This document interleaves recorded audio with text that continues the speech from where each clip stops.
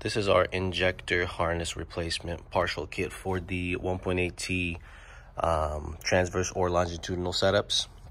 So I'm going to briefly go over what's available in this kit. So you will get the Deutsch connector kit.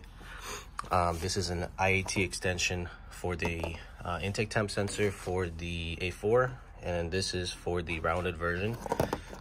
Even some GTIs will come with this, so you would use one depending how it fits your setup.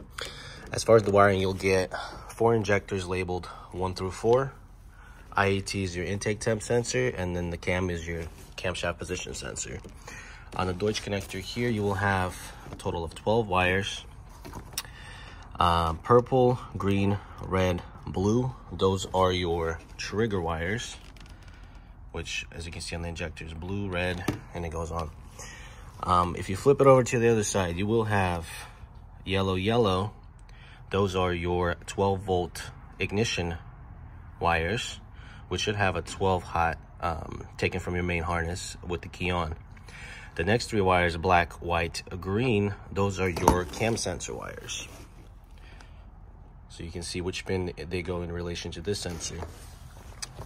The green and yellow on the side, those are your intake temp wires. So all you would have to do is just see what wire colors are on your factory harness and then relay them into whichever injector, whichever cam sensor position on the plug you have on your factory one, and then you splice them in, attach the Deutsch pins to them, and then make it a plug and play unit. Very simple, guys.